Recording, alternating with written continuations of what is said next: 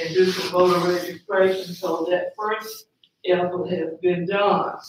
Our next activity is going to take place April 3rd and 14th, and you will hear more about them because we're going to need a lot of you to help us carry out these activities.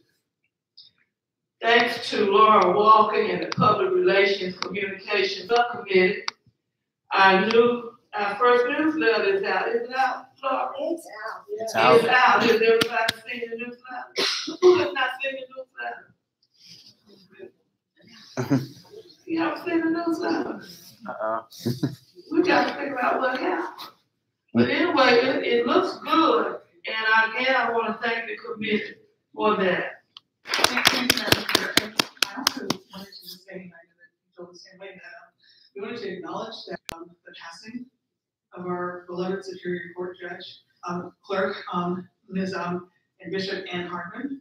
We had our homegoing service last Saturday. She was the first African American woman Superior Court Judge, and she changed that office in the 2 years, that year and a half that she was there, and we miss her so much. And I just wanted to remind everyone that she was going to be part of our bill, but we were so grateful to have her as long as for the short time that we did.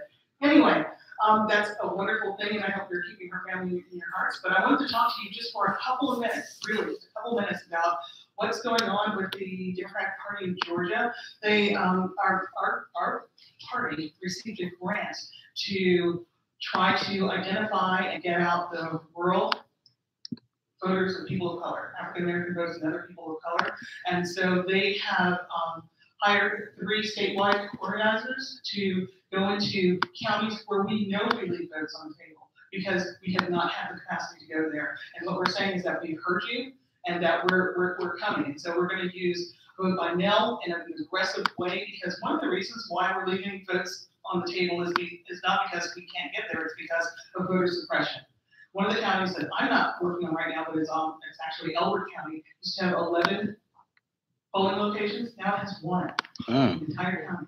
Wow. And people can't get there. And so in order to fight back against the voter suppression, we are doing an aggressive vote by mail, we're doing aggressive calling, we're doing aggressive mailing. And we're, even though we're not a rural county here, we're going to need all of our help because we are one big Democratic Party. So we are going to have some phone banks, hopefully from here, calling into the rural counties where we are sending vote by mail, and they're called chase calls.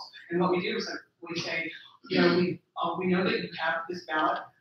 Will you send it back? And we did it in 2016. It was highly effective.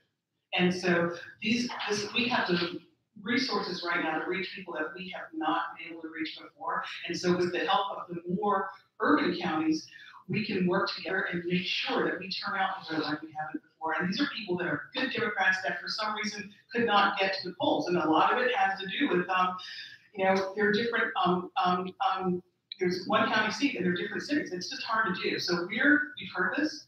We were able to get some money and we're coming after that vote. And we hope that you will be able to help us. I'll be announcing and facilitating some trainings for all of us to get more proficient with what we do, to not just take care of Muskogee County, which is, periwinkle blue, but we're going to get navy blue this time because we're going hard to be as democratic as possible, but to make sure that we encompass the entire 2nd district and 3rd district. We're going to be working in Meriwether County and a lot of Harris County, and so we're also going to be working from Muskogee County all the way down to Decatur, all the different counties from here to Florida. And so I will have more information forthcoming, and it's going to be exciting. We're going to turn this vote out. We're going to elect all of our people here. We're going to elect a blue governor, and we're going to make sure that in 2020, when the census comes, we have control of rewriting the districts and all that, and writing the districts just fairly. I always say we do it fairly. We win. We don't have to cheat. Yes. And so just know that this is coming. I'll be talking to all of you about the rural vote.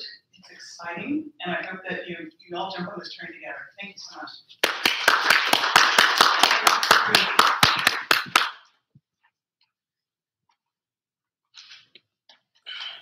Okay, before I introduce the speaker, there are some flyers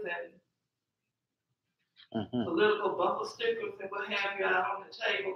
But I did want to mention John Noel. He was in town today and wanted to meet with me. And in fact, it was he and his campaign manager and John Van Dorn, because that's who he contacted and myself. But anyway, he's anxious to come back to Columbus and speak to the group. Okay. All right. Entrepreneur, information technology executive with over 20 years of experience. Then within military, and he is a Marine Corps vet. Okay. Corporate and government organizations. His profession focuses on cybersecurity, cyber policy, international security, strategic technology planning.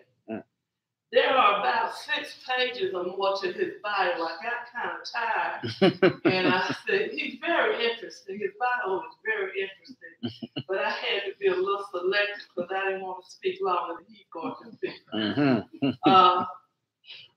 He is here to speak with us tonight because of the involvement with the Democratic Party. He served with the U.S. Global Leadership Coalition, Georgia's 13th Congressional District. Presently, on the state committee, he's past vice chair of the Cobb County Democratic Committee, and of course, he's currently the chair. Causes that he cares about are children, economic empowerment, education, environment, human rights, politics, science, and technology. Let us welcome Dr. Michael C. Owens.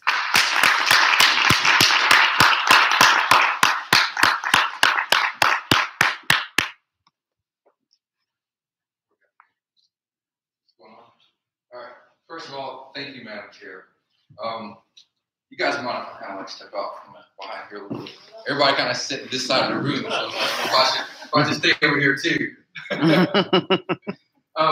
Thank you for the introduction, and thank you for not reading all of it. It is, I don't know you guys, but it is very hard to hear your own bio being read. But with that said, it is a reminder of wow, just how much stuff I've kind of gone through and done, and that was kind of an intro much more to my corporate type professional bio, but I think you guys are probably more interested in the political side, right? Stuff's going on there.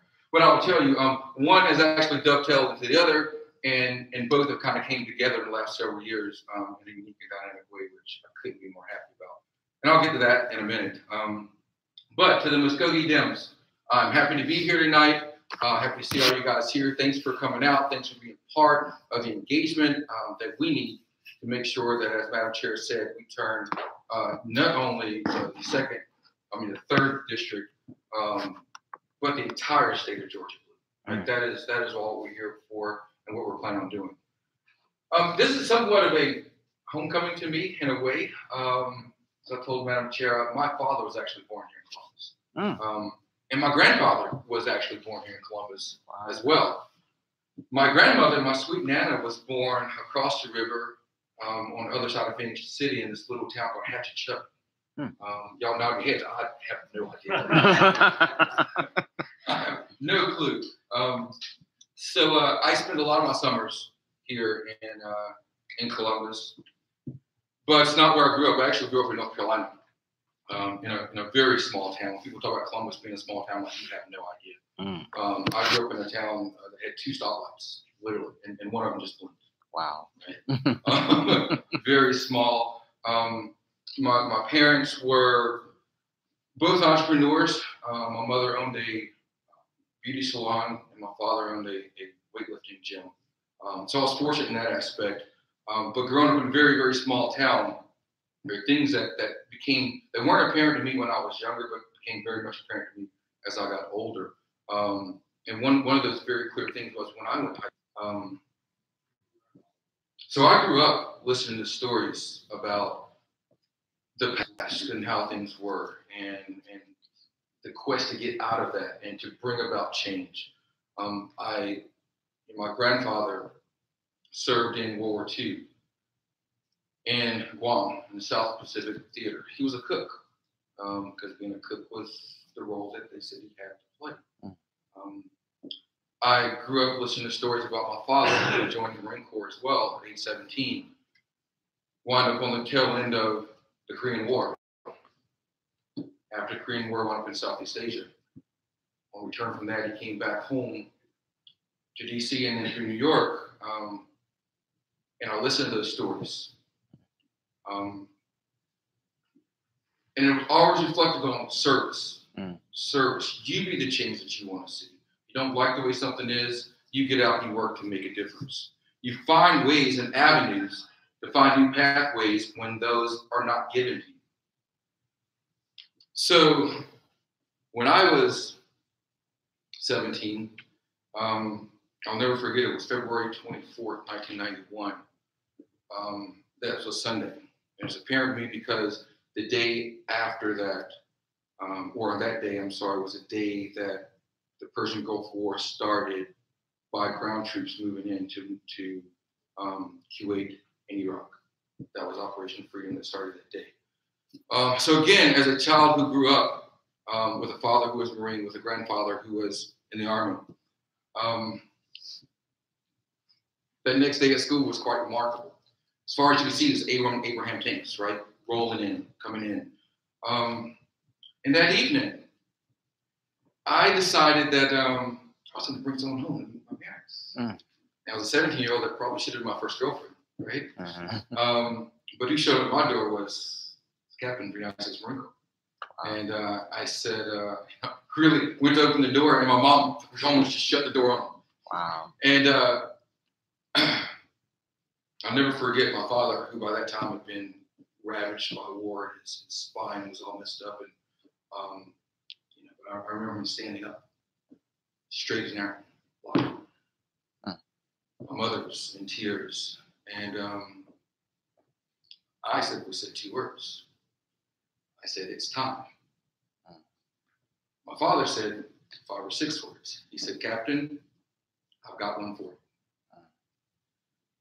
That was the first step I took to public service, and to realizing that those stories that my father and my grandfather told me about how they fought for freedom, democracy, when freedom and democracy did not speak for them in our own country, when they were willing to go to a foreign land and fight for values and freedoms that they did not have within their own country, within their own neighborhood, with their own street, with their own neighborhood. So when people ask me, why do I do what I do? I don't think I ever had a choice. Because the idea of service and giving more than what's been given to you, the idea of having empathy to where you can see other people's challenges that may not directly relate to you, but you have wherewithal to care and want to change and make a difference in those lives, is what this means to me. So that started my career in public service. I did 8 years in the Marine Corps, served at Parris Island, and then went on to officer school in Quantico. Served out the rest of my time in the reserves. But what I love to tell people is that the day I got out of the Marine Corps and took my uniform off, my commitment to this country did not change a bit. Because, as I was mentioning before, we all have roles to play in this, right? Whether you're an elected official, whether you're a volunteer making phone calls, whether you're knocking on doors, whether you were the person that was in charge of bringing the refreshments tonight. Everyone has a role in public service. Now,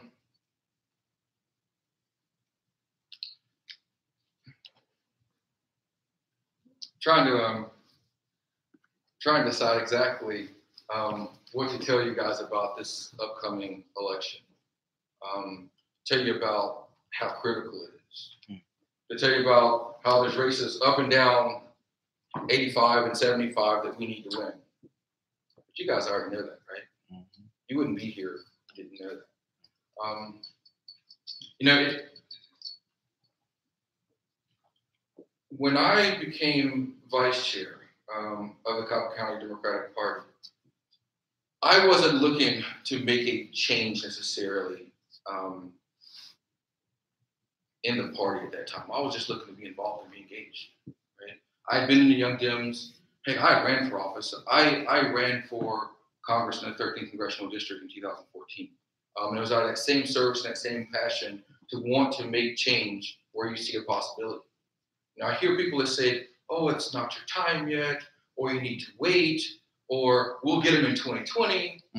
The answer is no. The time is apparent. It is now. Right. So when time came for me to kind of join the committee, I joined just as many of you did, right? I wanted to be a part of something. I wanted to come. I wanted to show up. I wanted to do what I could do. There was a fateful meeting in June of that year, June of 2016, where our chair was out, and I was asked to kind of sub in. And I did so. And for some reason, I must have impressed a couple of people. Because after that, I started getting these asks and these calls. And it was at that time that I really sat down and thought about it. I said, you know what? If I was chair and I had an opportunity to engage and make a difference, what would that be? And I kind of wrote those down. I wrote all those things down. And then just started paring them down.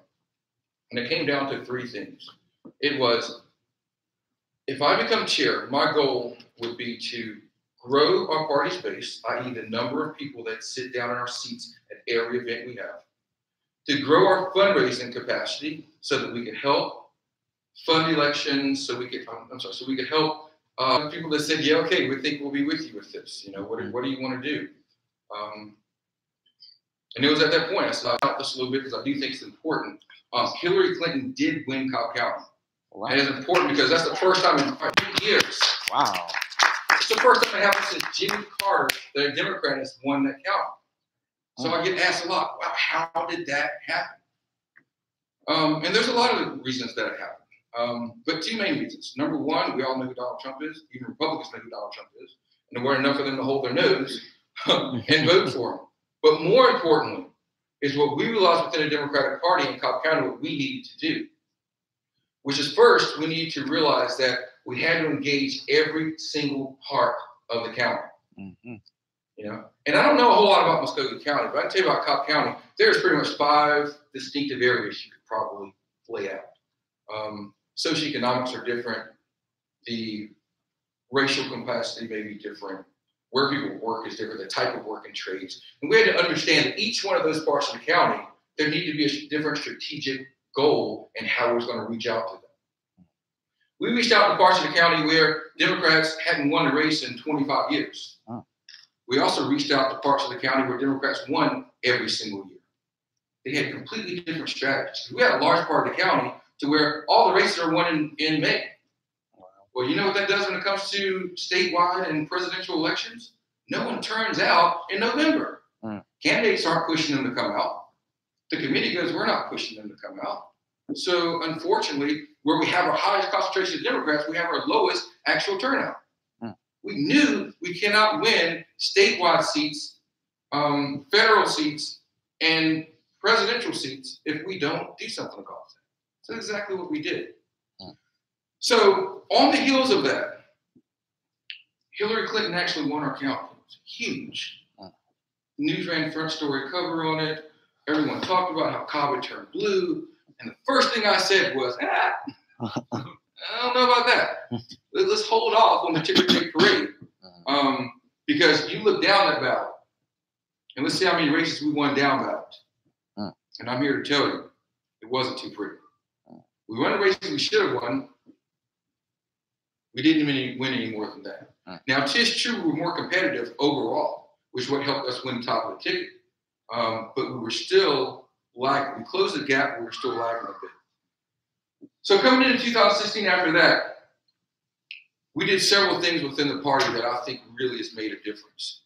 Number one, starting the day after the election, I got active, involved in every grassroots group that we could find. And my word was simple as this. as the Cobb County Democratic Committee, the Muskogee County Democratic Committee, we are the official link, as you mentioned before, to tie into the Democratic Party of Georgia, into the DNC, and all the rest. That is important because there are resources and availability tied to that and access tied to that. But just as importantly, I made sure that I made everyone understand that whether you were part of the Pantsuit Nation or whether you was a stronghold Bernie-crat, it made no difference to me. Because what was important to me is to get a Democrats elected. No matter what side of it, as long as you were left or center, you were good with me. Whenever along that spectrum, we need you, we need your vote, we need your energy. So I created an environment that was inclusive. We built an executive committee that was grounded within that inclusivity, that we were going to have everyone part and parcel and make opportunities and roles for everyone to get engaged. I know there are subcommittees here. We didn't have any. We now have 10. Wow. I changed our morning meetings along with our, those guys do a good job. We want to be inclusive and supportive of them, but we knew we had to reach a target market or target age somewhere between 30 and 50 of people that could actually come out and really bring new energy in. So, a lot of different things we actually did for our inclusivity, bringing people in, giving people roles to do, breaking down those barriers as far as we want you to be here. We want you to be part of this organization and give the belief that we can actually win. So much of this is tied to what we think is possible. And as Democrats, a lot of times, people talk about, we've got to register people to vote. We've got to get the right messaging. We've got to do all this. The number one thing we've got to do is get engaged. Is show up. And as simple as a point that sounds, Madam Chair, I'm sure you can agree, that is very hard to do. It's simply getting people to show up. So one of the things we started doing was giving people opportunities to show up, not just at a Saturday morning meeting, but at a Tuesday evening event, at socials that we started having. If you guys heard about, we introduced this idea of Democrats After Dark. It's been wildly successful. Other counties are now doing that as well. It's given us an opportunity to not only fundraise, because the step up, we charge $25 for each of these events. But it gives the opportunity to bring candidates in more of a social event. It gives opportunities where, as an organization, we're just not standing up here talking to you. It gives an opportunity for more engagement. We started, the typical picnics. But one thing we did was really branded what we've done, right? Give everything a name and a purpose behind what's being done. So we have something for folks that want to come for $5, for $25, for $50, or $150. Give everyone an opportunity to get engaged.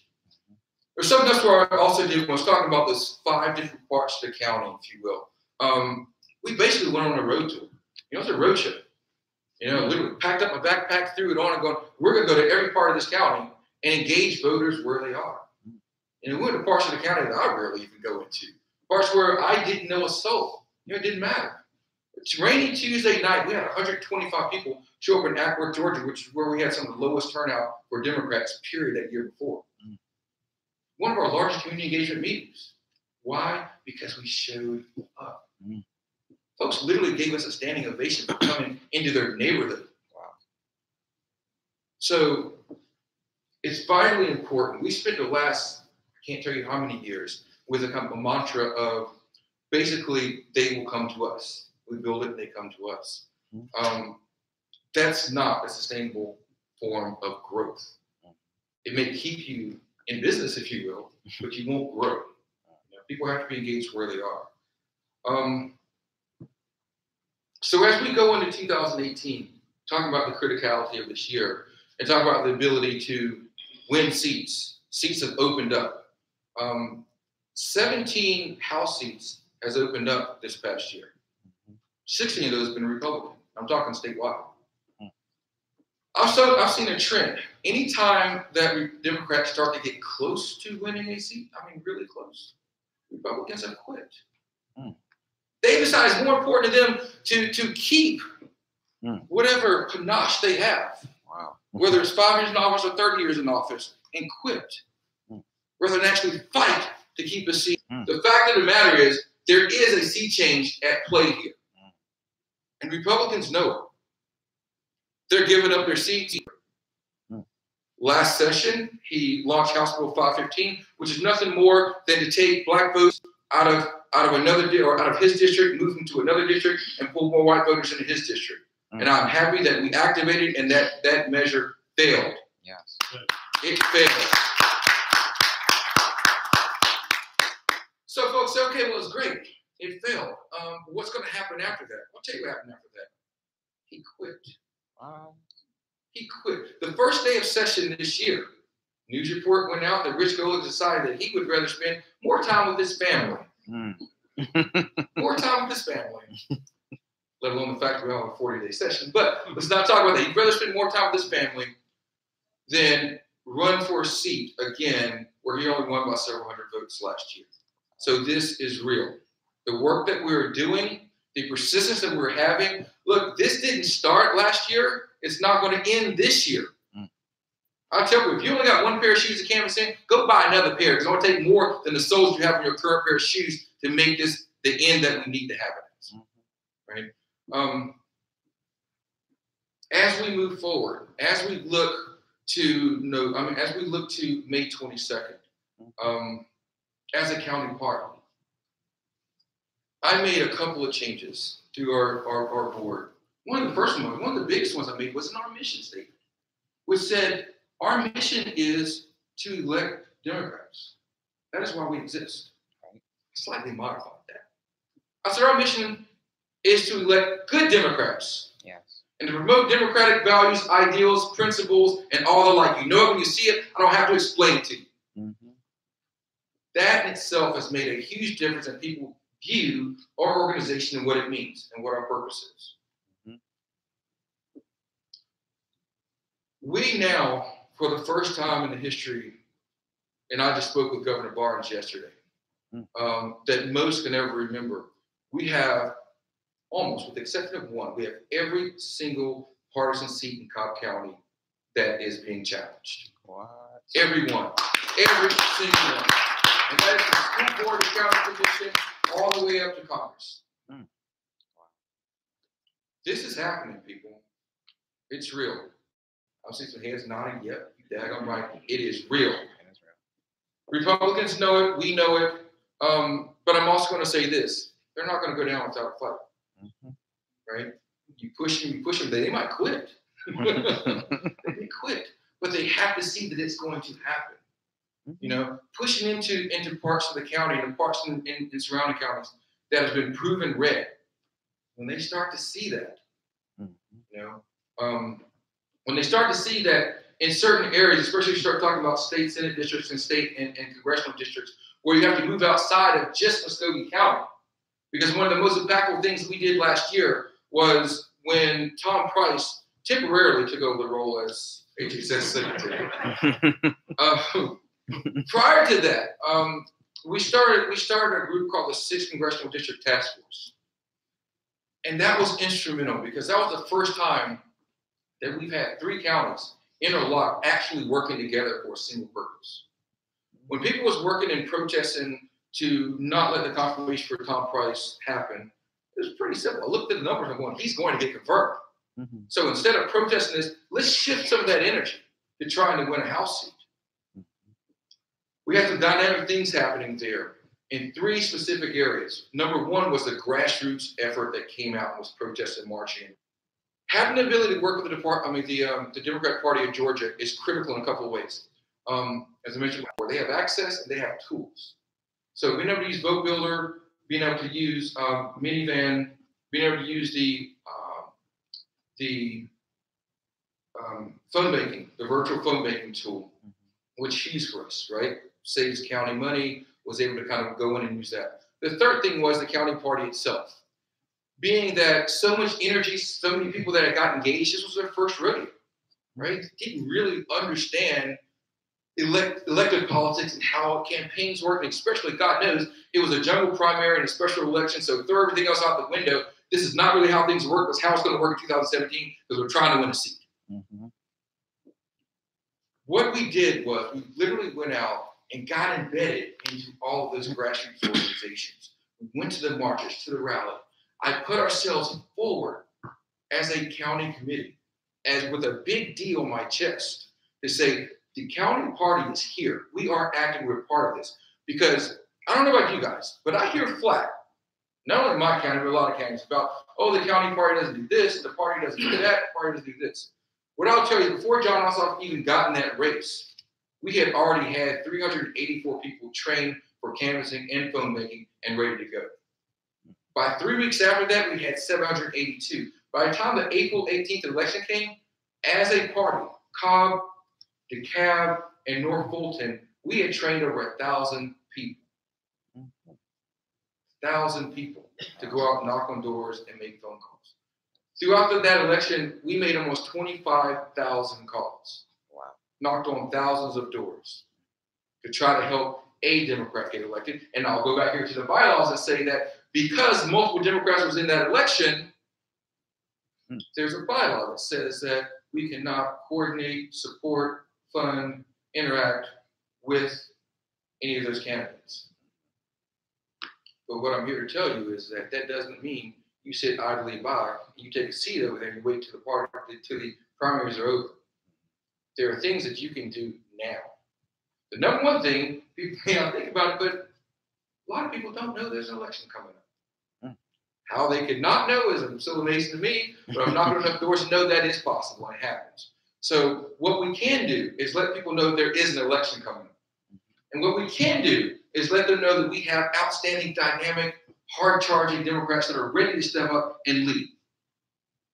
And number three, we can help them with information they need when it comes to learning more about those candidates. So within the frameworks of the bylaws, we can do those things. So sitting idly by while election goes on is something that I do not support and don't encourage any county party to do so. So we did that in that 6th congressional district race, and I would say we had a very strong impact on that turnout. Unfortunately, we came just a little bit short, 48.1%. But the important part to me was that was an election that we were not even supposed to be in. Democrats weren't even supposed to have a chance. When I started that task force on January 24th, I was told I was wasting my time. I was told there was no way, that there were two Republicans that would make the runoff. We were going to be sitting on the sidelines and we just wait for 2020. I don't think so. Because of the work that we did in 2017, when it was 2018, later in 2017, we actually had another special election because of governor's race. We had a special election in State Senate 6. That was Congressional District 6. But in State Senate 6, which Republicans had a firm hold on, we actually put 2 Democrats in runoff and iced them out. In that race, it was directly affected on the State Senate race that we can now have another senator down in the Gold Dome do the work that we need to do. So that's the moral of that story is if you don't succeed once, try again. Right? It will happen. Another fallout from that. There's another overlay from that same district.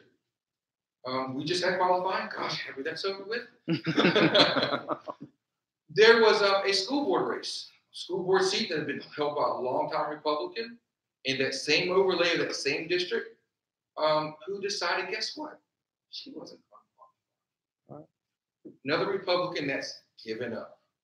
What do? We put 2 Democrats qualified for that seat. So again, Republicans are iced out. That is another seat we're going to pick up. So ladies and gentlemen, literally from school board to Congress, we are winning seats. Yes. We are winning seats. In the concerted effort that we're taking, it does happen as far as Scott.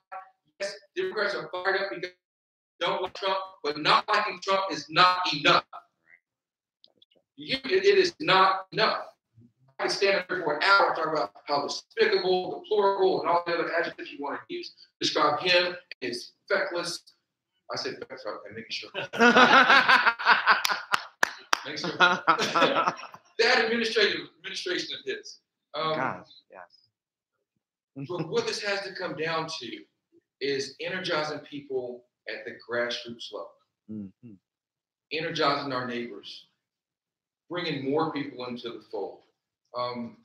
We have enough Democrats to win these seats. We already do. Voter registration is great, but we have enough Democrats to win these seats. This is all about turnout. This is all about getting people to understand that we have an opportunity to make change. And if it has not affected you yet, it will affect you. It doesn't matter if you're black, white, brown, if you make $1 million a year or you make $2,700 a year. It affects you what's going on. Mm-hmm. So at the end of the day, as Democrats, we know who we are. Yes, we're a big tent party. Yes, we have different spheres of beliefs and engagement across from one end to the other, but we're all Democrats. Mm-hmm. Whether you want to be a liberal or progressive, slightly conservative, die-hard blue liberal. Mm-hmm. The goal is we need Democrats in these seats. Mm-hmm. As I told someone who called my office one day who said, Chairman Owens, I'm interested in helping. I'm ready to go. I want to fight the fight. I said, that's great. It's wonderful. There's phone banking training going on. We have canvassing going on next week. And they told me, no. That's not what I want to do. I'm interested in being part of the resistance. What? Part of the resistance. Yeah, I want to, I got my signs. I'm ready to go. It's wonderful. But you do understand that the resistance is a temporary state of resistance. Mm-hmm. We can never normalize this resistance. A resistance is something that is just a being. Mm-hmm.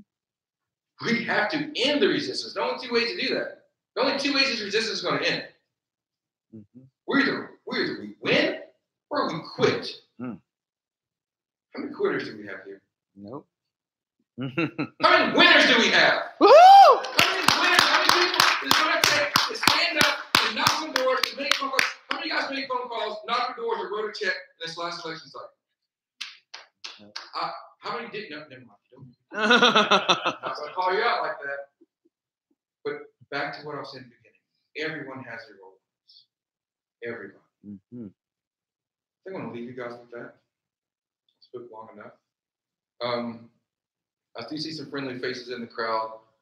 She didn't go through my whole bio. It's true, but there's a lot of different ways that I'm engaged at the local, state, and national level. If you guys want to get in touch with me about anything, I'm an open book. I'll give you a secret I don't give many people, and we're on Facebook Live. Dom knows it, a few other people know it. You want to get in touch with me after midnight on Facebook Live. I mean, on Facebook Messenger. That is the way to get in touch with me. Right? But I'm always eager to answer questions. I've literally worked, like I said, from the ground level up through national security advisor on campaigns. So feel free to reach out and ask us a minute for questions. Great. Aaron. What can the young Democrats do, like out here in Muskogee County? Because we have a chapter, and due to some issues going on, we haven't had like too many meetings and everything. But we want to get that active again. But what have the young Democrats been doing up in the Metro Atlanta area, where like we have so much Democratic activity buzzing? Up there, we missed the convention, but still. Sure.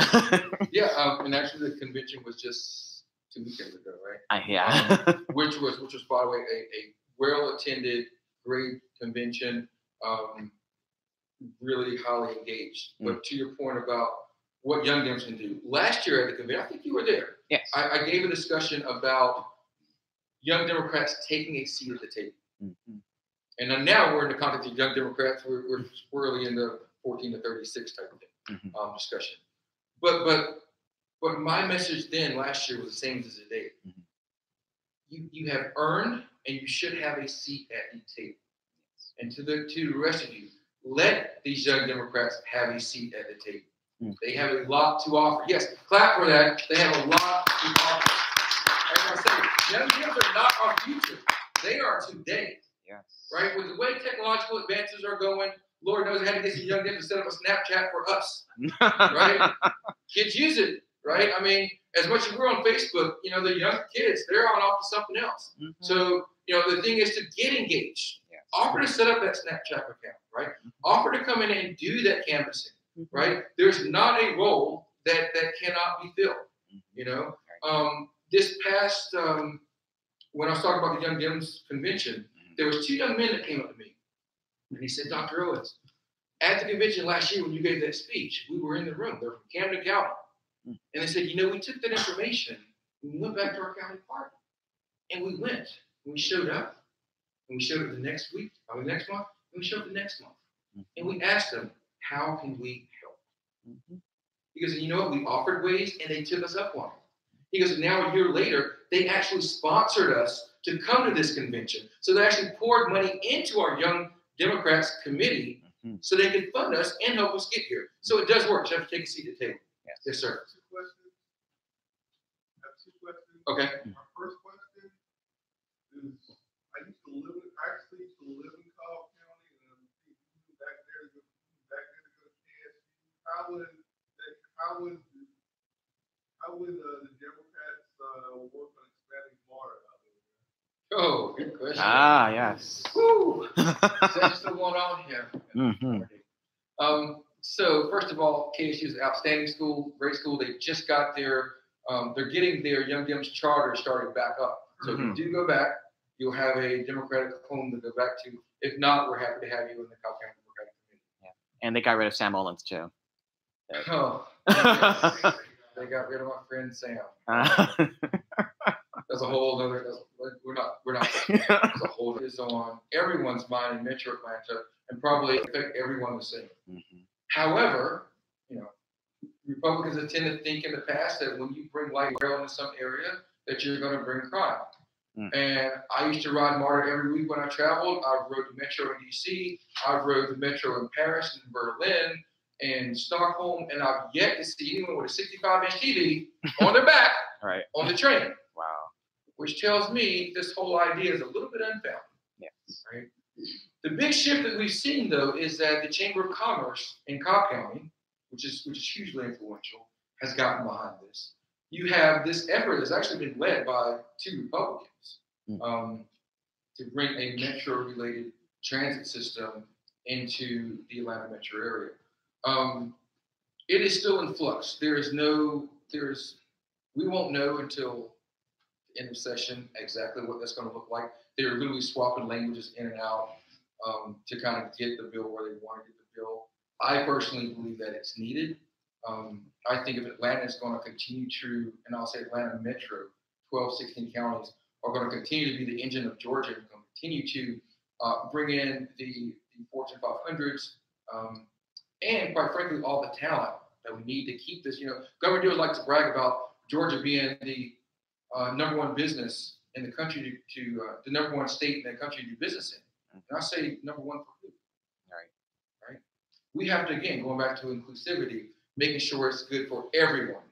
Because when people cannot get to work, when you know it's #1 state to do business in, but it's also like the top 5 worst traffic in the country, it's not saying a lot. You know, and when you have these horrendous bills around, you know, who can adopt kids and who can go to what bathrooms and who can do all this, those Fortune 500s, those conventions, all those things are going to start to dry up, and we know it. And Republicans are starting to know it. So transit is only one part of that. Metro Atlanta transit is only one part of that, but also transit services down to Macon, through Augusta, up to Chattanooga, out to down to Columbus. That's all part of that same discussion that will be fleshed out. Yes, Mike, thank you. Comment first, sharing your knowledge and your leadership. You watch on social media and doing amazing things. So thank you, sir. Thank you for coming out. My question is specifically about the at-work area. You talked about that was one of the greatest areas where you had less Democrat participation, but at that meeting they were applauding your presence. How did you communicate to the individual people in the community that you were coming to let's convene? Because that seems to be part of the challenge sometimes with the whole meetings, but really getting the message out. And, you know, beyond traditional methods of putting it on the website or putting up a Facebook post, what's the creativity? Sure. Prior to that meeting, for our first meeting, January 2017, I had no idea how many people were going to show up. But I knew that we were never going to be able to meet in our former place, which held about 50 or 60. I committed to we would never meet there again. We would always be larger than that place. So number one, it was a commitment that I made and our executive committee made, which we had 212 people show up. Wow. The Acworth now, we don't have any city council people, no county commissioners, nothing in that part of the county. But I looked at that map and saw what happened. I went out and found through our database. So one thing I did was we just launched an online database or request forms for people, and we started gathering information, gathering data about people from all across the county. Now, again, I kind of started noticing I've got this little group of people in Northwest Cobb that at least want to get engaged. They're asking. I found 2 people that I didn't know up there as stakeholders. I didn't even know where to hold the meeting, and I was literally looking on county parks and website to find the location. And then we started with getting the word out. We went out through our email addresses. I actually made specific targeted Facebook posts and ads specifically to that zip code for that area. And I took a step forward. I went on LinkedIn and I looked for folks that was in my network that lived or worked in that area and reached out to them directly and said, hey, we're coming and this is when. And you know why we're coming? Another important thing is why we're coming. We're coming because we want to hear what you have to say. It wasn't about our platform per se or what I've done or what we're planning on doing. It was about opening our ears and about letting people know we were coming to their part of the county because we want to hear about their challenges. We want to hear about what they said. We walked in, I handed a 3x5 note card to every person in the room. I said, I want you to tell me 2 things. Tell me what you think the Democratic Party should be doing for you. And number 2 is, how do you think we could help something that's going on in your community? So the whole premise of the meeting shifted from an informational thing about we were giving something to you guys, and it turned into how we are here to help and serve your needs. So I think that had a lot to do with it, right? The idea of why we were coming into their community. Fair enough? Yes, sir. What can we do to increase the permanent link between us and the Metro Atlanta Democratic committees? There's huge disconnect, between Atlanta and the rest of the state, and also with the DPG. It seems like we can really pool resources and ideas in a very effective way to keep the direct link going. That is actually one thing I've brought up, and I'll tell you, one part of that link is what I'm doing right now. I'm here. Today, I'll be in Carroll County in 2 more weeks. I was in Douglas County, not long ago. So I try to do that, but I understand I'm one person. But also expanding our links. Anytime we get together in fellowship, anytime we get together at state committee meetings, the people that you do know, I have a connection with that young man right there, and I use him. What's going on in Columbus? I'm talking about Dominic Perkins, by the way. So, I'll ask him, hey, what's going on your way? What's happening? What's going on? And he can do the exact same thing. So building personal rapport with people that you know in different counties that are involved in the parties. I think us doing a better job as chairs, getting together, exchanging ideas about what's happening. Newsletters going far and wide. Within Cobb now, I have about, we have 4, 5, 6 different counties that come. I was actually working with Paulding County to get them stood up as a county chapter. So there's no secret sauce to it, right? It's just going to be a matter of building those connections and building those links and realizing that from within the metro to outside, there's still issues that we have that are linked together. When Patricia talked about rural counties, Cobb is actually listed as a rural county. We have 780,000 people in our county.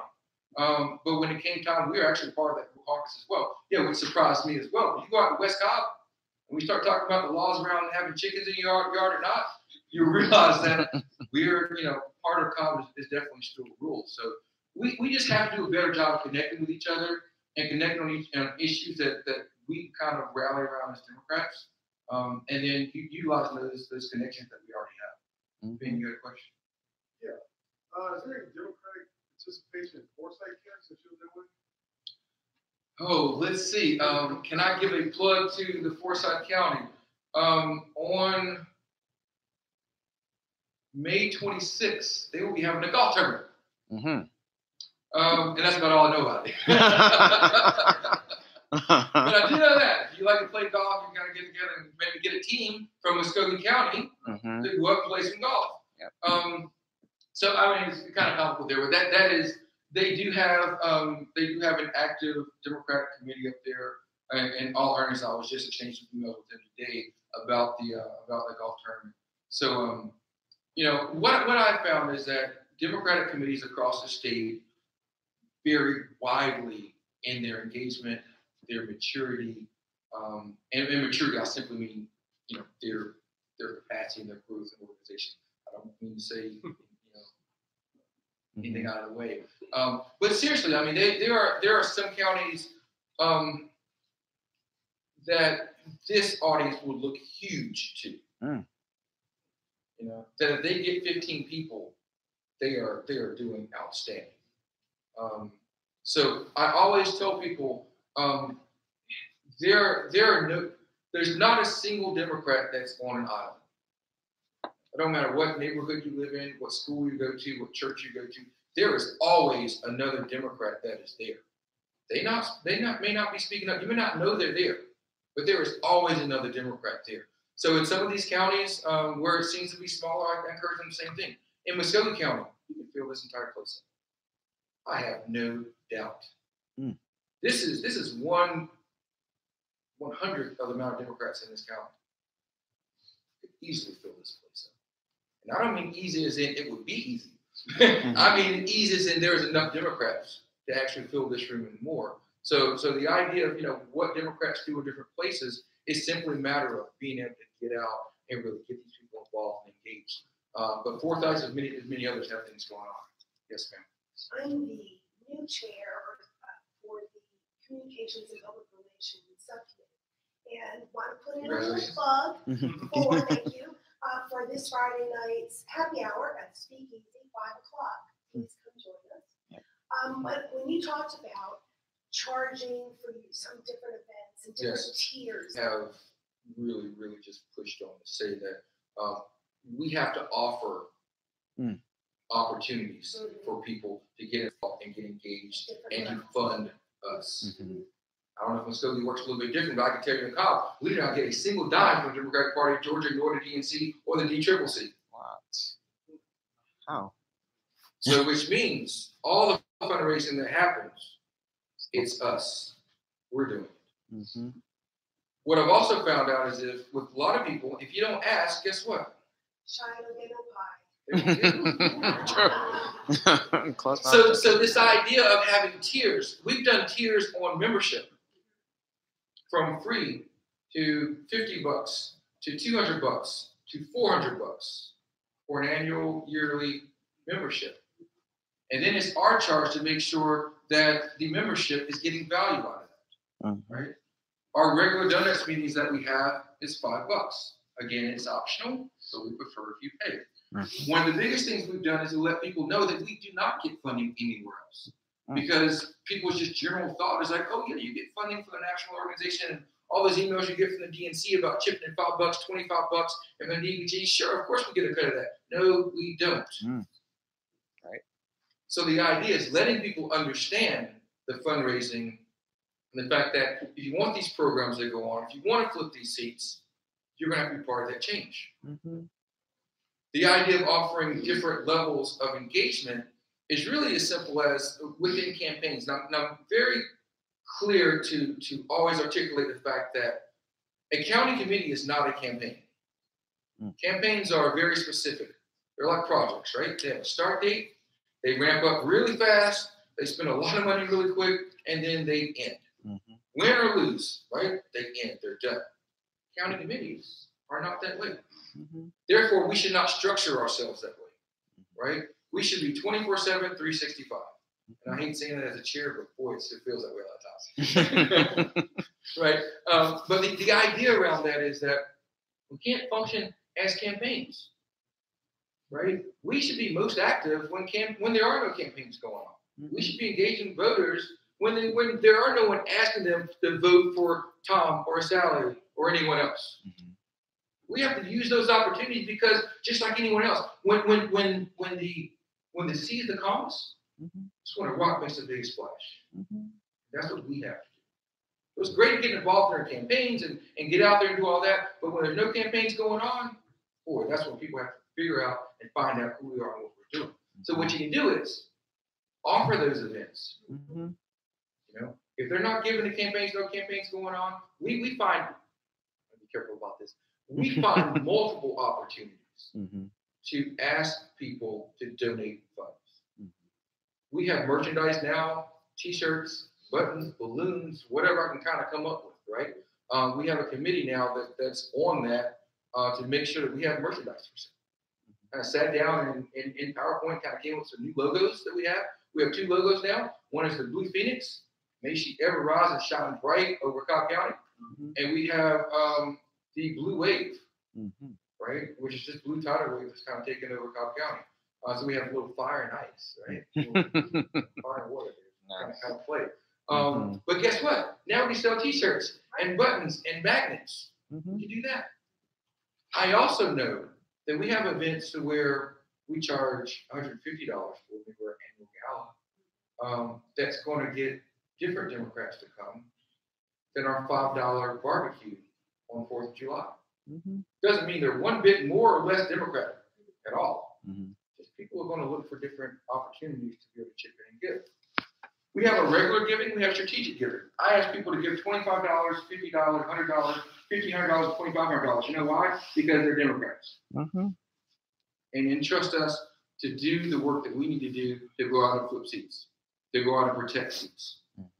When we ask, people usually respond.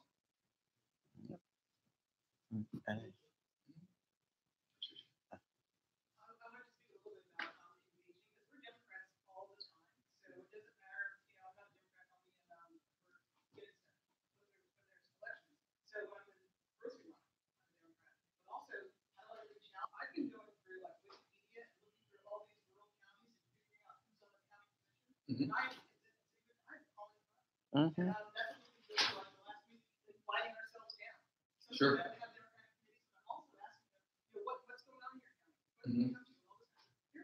People are loving it because they're actually being listened to. But I'm not just listening on the phone, it's like you're going to see me. Yes, exactly. I go to as many Democratic meetings as I can. Here, Weather, and True is the third one. And so we have to be Democrats all the time. I've recruited more Democrats at Publix because I'm wearing a button. Yes. So we always have to have something to give. Your gyms after dark, the speakeasy, the different places at different price points. So all the time. Another thing I forgot to do is I'm committed to vote cards, which are a major deal that we need to have filled out at all of our places because the committed to vote cards that we get from people that are ready to vote for Democrats, we are putting into the MCDC meetings.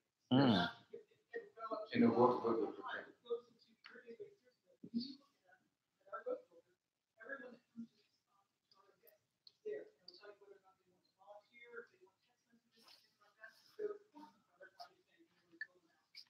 those are big things. We'll have Republicans that are committing to vote Democrat because they are looking around. We need that because they have them. And so it's a huge deal to be a Democrat all the time. Make sure that people know that we are interested and that we're coming back. I'm so grateful that you're here. And I also want to say just a quick thing that we have several fantastic candidates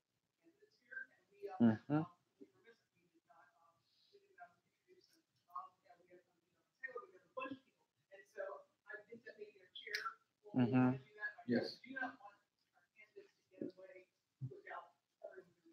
Yes. Right. I see several of them. One just came in. Harry, do you have one, and then we'll kind of wrap this up? You have. Yes. We have, and this is something I was reading about, and I was looking on the SOS database, the Secretary of State's website for the elections, and for State House, we have Democrats campaigning for a full 2/3 of the State House, 122 seats, I believe. 65% of the Democrats who are campaigning for these 122 seats are women. Yes, and this is a reflection of maybe this is the year of the woman right here. But do you think this is also an indication that we may be able to take more of a share of the State House in November with this many candidates? Because I don't think we've had this many in a long time in Georgia politics for State House. Yeah, our House Leader Bob Trammell mentioned this as well, right? That we do have a strong uptick, not only in overall number of Democratic seats being, or seats that are being contested by Dem, as I mentioned earlier in Cobb, we have the same thing. There's also majority, I'm correct in saying majority of people that are going for these House seats are women.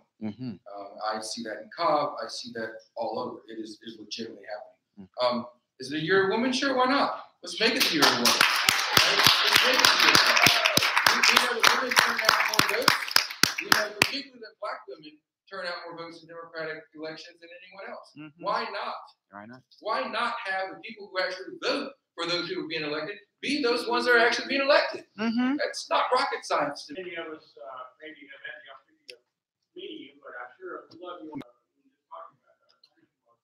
And apparently it's in the conference committee right now? Yes. As far as I know, I'm going to be very interested to see how the rest of the session plays out. That's a serious problem, I think. It is, and I don't know 403 what's happened with that either. That's the whole barcode and the paper ballots. I was saddened to hear that House or Senate Bill 315 passed today. That was a computer crimes bill. I do have a background in cybersecurity, so that bill is a bit problematic. There's not going to be a lot of fun between now and Friday as session starts to wind up, because Republicans are really teeing some of these bills up, and as we get close to signing die and signing die plays out, there's going to be a lot of bills that we're not going to be too happy about. So just kind of steel yourself to that. But yes, Political Rewind has been fantastic. I enjoyed being on the show. A little plug: I'll be on this Friday, Monday, Wednesday, Friday from 2 to 3. Make sure you guys tune in if you don't. It's a great statewide program where we talk about local politics, all over kind of international stuff. So. It's going to be here in Columbus, June the 7th. Yes, it will be. I'm starting to tour around a little bit more. I don't know yet, but I'll try to. Yes. Make that request. We'll listen to that. So, and I think we have one more as we close out. Last question. Just wanted to know what the Democrats plan on doing with returning citizens, because a lot of citizens that are coming home are Democrats or possibly Democrats. I just want to know, are we thinking or what are we doing to try to Coming home. returning citizens?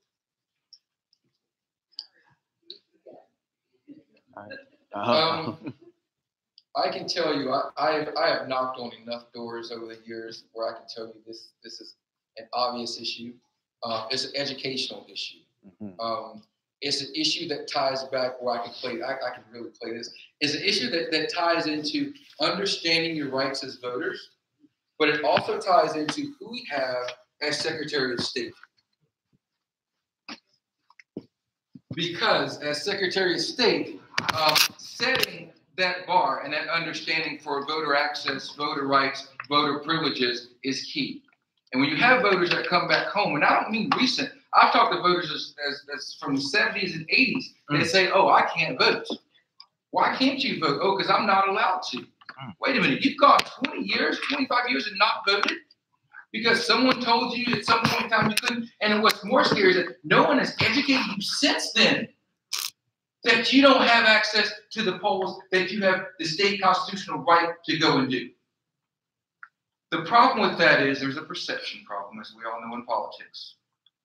It's about how we are being viewed. Are we going out courting segments of the population that we should not to get a vote? I'll say this, I would not let that scare a single person in this room. I would stand on the moral, the moral side of this issue to say that the person has done their time. They deserve the right to have a vote cast for who they want to represent them. It's as simple as that. It's as simple as that. This whole idea that we're going to go out and recruit fellas and we're recruiting people that don't have the right to vote is absolutely wrong. Whatever that crime was, whatever's been deemed to the judicial system and to the correction system, they are out now and they are not on papers and they have the right to vote. They should not be shamed. They should not be ignored, and their right to vote should be upheld. And as Democrats, I would say we should talk to them, we should educate them, and make sure they get to the polls. As citizens, as Americans, I would say that every one of them, regardless of what side of the aisle they're on, you're going to get me take off my partisan chairman's hat now and speak as an American citizen, saying what's right for this country. We incarcerate way too many people. Let me get down off that box. Let me get off that box. That's going to take us somewhere where we don't have time for it tonight. But yes, we should. Every American that's granted their rights should be encouraged to go out and vote. How do they know how to get their rights before? They should start with the Secretary of State putting out information they need to know. It should be published information. They should have that information upon leaving. But that's kind of gets to the heart of our question, is that transitional service from when you get out and transition back into civilian life, those services that you were afforded. But it also should just be part of society and saying these folks have done their time. That happened a long time ago to them, and they think they can't vote. I mean, what's the procedure for them? Have we educated them? I would put that squarely in the responsibility of the Secretary of State. That is not a partisan issue. As Democrats or Republicans, we can all do our part to make sure people get to the polls. Well, I know that, but I mean, if say you know someone is in that situation, what do you tell them? You tell them to go. Oh, okay, I'll get it. You tell them. You ask them if they have a driver's license, right? And have they registered to vote. If they have a driver's license, they can go online and register to vote. And if they're not sure, they can go to. I just tell people to Google Georgia MVP page, and they can go out there. They put in their first initial, last name, and date of birth, and county, and they can find out if they're registered to vote and what their status is. Okay, so they can just register. They can just register. That was my question. And with that, ladies and gentlemen, it has been a pleasure. I will be sticking around as long as necessary. Tune in this Friday to Political Rewind. I, as always, will be a humble servant of the Democratic Party and those people that need me. So thanks a lot for your attendance tonight. I appreciate it. Thank you.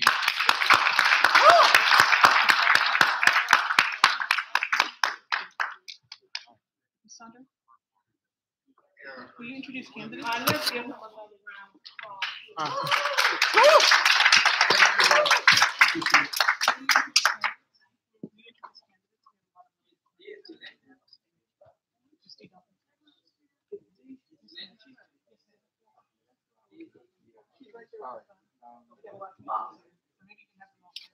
Okay, well, all of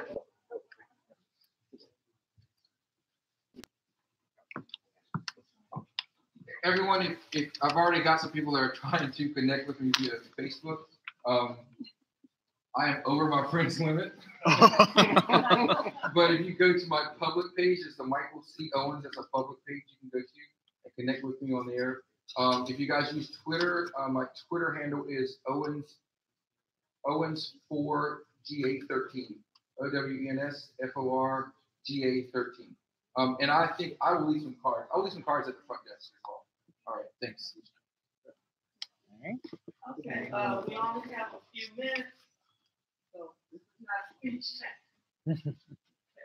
All right, we want you to introduce yourself, let us know what you're running for, and I think I'm gonna start with this man.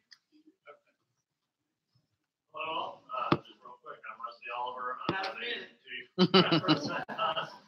In the northern part and the gerrymandered part of the 3rd District and the U.S. House of Representatives, so that we finally get some representation out of there and get Drew Ferguson out of that seat. Thank you all for being here tonight. Yes. My name is Steve Madi. I'm running for District 7. Yeah. Hoping to help people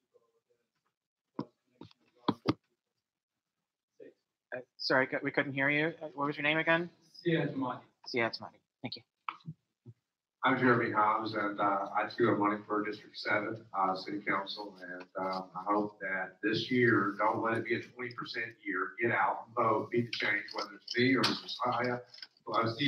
Please come out there and make sure you vote. Thank you. Mm-hmm. All right. I'm Valerie Haskins. I live in Meriwether County, and I'm a state senate candidate for District 29, and I feel the energy this year. And I'm looking for a big turnout, especially in the rural areas, and that's what my platform is really big on, is equity and fairness for rural education and rural health care. Good evening, I am D. Dawkins Hagler, and I am your candidate for Secretary of State. I have been to 55 counties so far in the state of Georgia. I am on a mission, to protect our voting rights. Kim has messed it up, I'm gonna fix it back. Yeah. We're not trying to make America great again, we're trying to make Georgia sane again. D. Dawkins Hagler, Secretary of State. My name is Toya Tucker. I'm running for School Board District 4, and we deserve better. And I'm Cheryl McCrane, and I'm running for School Board District 2. We can do better. Hi, I'm Ben Anderson. I'm the chairman of the Meriwether County Democratic Committee. My mission hasn't changed since I became a Democrat. To help all Democrats get elected all through the state and do what it takes by all means necessary. Oh, you know? Oh, sorry.